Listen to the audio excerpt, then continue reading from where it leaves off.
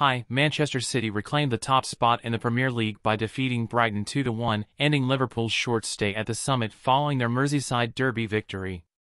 City dominated the first half at the Etihad, with Julian Alvarez and Erling Haaland finding the net to secure the lead. Brighton pulled a goal back in the second half, but City held on for the win, even with a late red card for defender Manuel Akanji.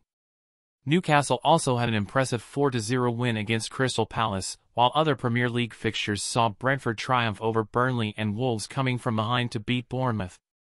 Thanks for watching, subscribe to my channel, bye.